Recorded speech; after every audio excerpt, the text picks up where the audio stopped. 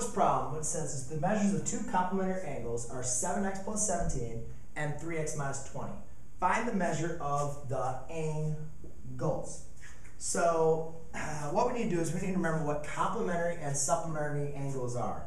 Well, let's take a look here. When you have two angles,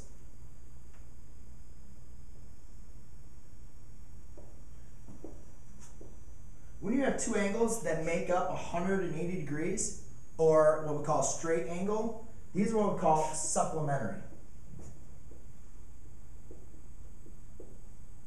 They make up 180 degrees.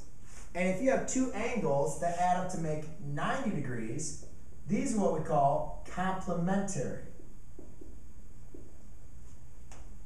All right? So what they're saying is we have two angles, two complementary angles. That means they make up 90 degrees. So we have 7x plus 17 and 3x minus 20, and they're going to add up to equal 90 degrees. So we need to find the measures of the angle.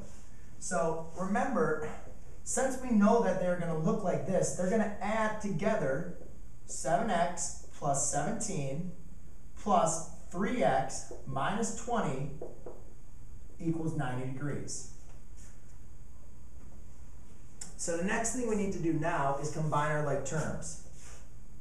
Here I can get 10x, and 17x minus 20 is going to give me, let's say it's going to give me a negative 3 equals 90. So I add 3, therefore I get 10x equals 93. 93 degrees, divide by 10, x equals 9.3 degrees. However, that's just the value of x. The question says, find the measures of the angles. So therefore, I need to plug in 9.3 into both of my angles and find out the value of them. So I can say my first angle would be 7 times 9.3 plus 17, and my other angle is 10 times 9.3 minus 3. No, it's 3x, sorry.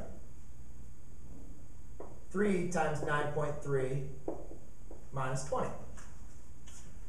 So 9 times 9.3, that's going to be 63, be 65.1.